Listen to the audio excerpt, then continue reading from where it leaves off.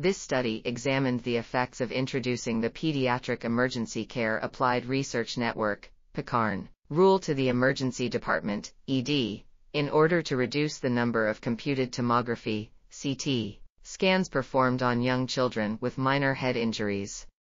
The PECARN rule is a set of guidelines developed by the American Academy of Pediatrics to help identify children at high risk of having a serious head injury following a fall or other accident.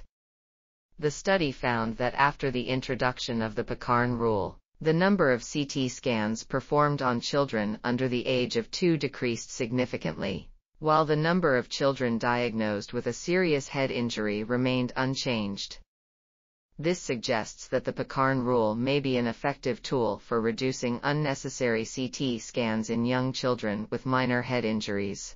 This article was authored by Seong Jung, Jae-ho Jang, Jin-sung Cho, and others. We are RTCLTV, links in the description below.